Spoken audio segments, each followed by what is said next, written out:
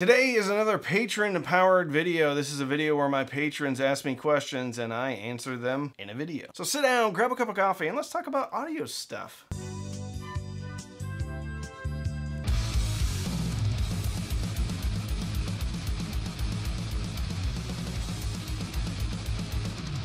This first question comes from Terry Hall. Do I still need a pair of subwoofers if I'm considering tower speakers? Perhaps the Q40? Well, the answer to that question is it all depends. It depends on how far down your speakers go, what the response of those speakers look like, what you like from a bass perspective, and the dreaded room. So depending upon where you put those speakers, you could have issues with your room where you have either a huge rise in bass or a huge trough in bass. There's nothing you can really do about that, short of throwing thousands of dollars at room treatment that may or may not work, or running some DSP. So the short answer is, I don't know. Personally, for me, unless a speaker goes all the way down to 20 hertz, having a subwoofer, maybe not two, but having a subwoofer always kind of helps to fill in anything that's missing. And usually you're still gonna have things that are missing. But we also have to go back to, does it really matter what the measurements look like? We can measure our room, we can do DSP, DRAC, things like that. But at the end of the day, if you're interested in a tower speaker, I would suggest you buy it, you sit down and you listen to it, and just ask yourself, do I feel like I need more bass? Because if you don't, then don't get a subwoofer. I think oftentimes we feel like we need to have certain things or a certain response in our room, but what we really need is just to listen and do what sounds best for you and makes you enjoy the music. Who cares if your room has issues? If it sounds good to you and you're enjoying the music and it makes you happy on the inside, then leave it as it is. But from my perspective, a lot of the speakers or the floor standing speakers that I review still could use a little help on the bottom end. I don't necessarily know if you need two subs, but one sub generally isn't a bad idea. And you'll be able to move that sub around, where normally you can't really move the speakers around too much. So it all depends. If you're interested in a speaker though, I would buy them and listen to them with no subs, and then maybe add one sub in and see if it fills things in. Add two subs in if you have to. Like, don't run out and buy a whole bunch of subs because you anticipate you're gonna have problems. If you have a sub, turn on the speakers, turn on the sub, move the sub around. If you like it, leave it alone. If it's too much bass, just stick with your speakers.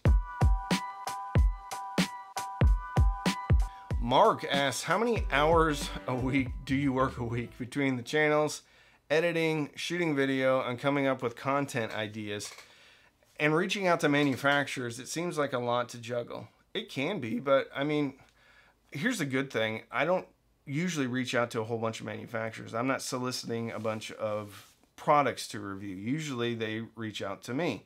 Now occasionally, like the Source Point 8s, I reached out to MoFi. I've reached out to SVS in the past. I've reached out to Emotiva in the past, but I don't spend a ton of time reaching out to different manufacturers. I work every day. Now, normally I film and I edit between 7:30, 8 o'clock in the morning till about 11:30. After a bit of a break, usually I come back and I start to listen to things. I also have things going on all the time in every room of my house as far as speakers or different pieces of equipment.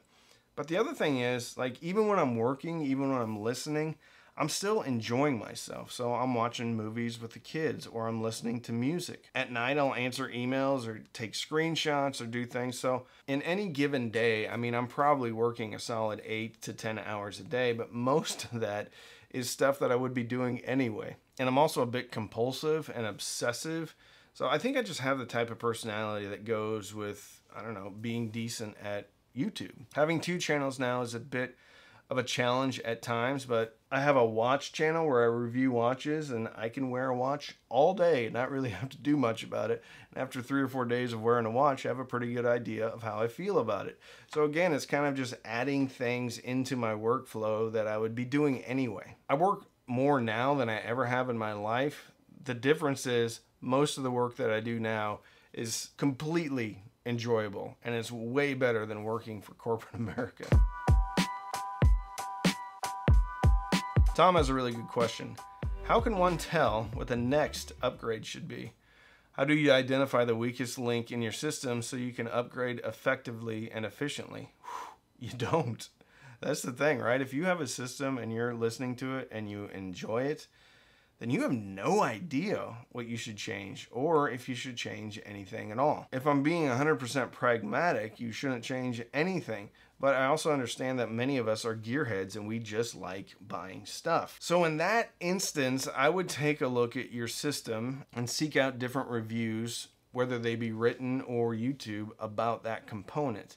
And then seek out different reviews of components that you may be interested in. So if you have a DAC, for example, and you're thinking about getting another DAC, go watch and read reviews about that other DAC. And if you're going to change things, only change things one at a time. And hopefully you can keep the product that you're changing out. So then at that point, you get to be the reviewer. You get to A/B the products, whether it's a phono cartridge, speakers, or amplifiers. You get to A/B it, but don't go changing out a whole bunch of stuff at once, because then you really have no idea what the weakest link is.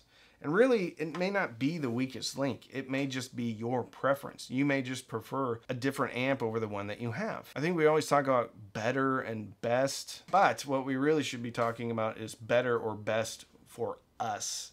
And that's all personal preference. Speaking of personal preference, Mark Shank asks, what is your personal preference for stereo music amplifier power? I don't know if you mean like how much power or which brand I like. Usually for me, anything above 50 watts is generally what I like to stick to, but those watts can all be different, like Class D 50 watts versus Class AB 50 watts. Then you have different amplifiers like the A11 Mark II from Rotel. I thought that thing was a powerhouse and it was only rated at 50 watts. I personally like to have as much power as I possibly can, good power, and my reference amplifiers right now are probably the Emotiva DR1 monoblocks. It's the best amplifier I've ever heard. It's also like $3,500 or $3,200 for a pair of them, so it's not cheap. The A11 Mark II is really an awesome amp. The V3 from Fozzy Audio is also a very good amp. Little thin on the bottom, but super clean, super clear, super low noise floor. The topping, what is it, LA90 discrete, used to be one of my favorite amplifiers, but there's some noise coming out of it now, so I can't really recommend it anymore. But sonically, I like clean and I like punch. So I want it to be super clean, you know, big sound. I mean, that's kind of funny, right? I want it to be punchy. I want it to be super clean. I want it to be super natural with the huge sound. Well, of course we do, right? Of course we want that. And for budget amplifiers, I like the T9 Pro from IEMA too, for like a little budget integrated amplifier. But the more power, the better, usually. Jeremiah Wells, please explain common audiophile terms like forward, bright, scooped out mids, etc. It really helps me when you point to a specific song part so I can reference that. I got the gear, now I need the ear. For me, bright means overemphasize in the treble area, but really bright for me means overemphasize in the upper treble. So like 2K up to around 4K, kind of where the sibilance area is. Some people, that's probably 6K too. Forward also means overemphasized in the mid-range area. It could be upper mid-range too. And I think forward and bright usually go hand in hand.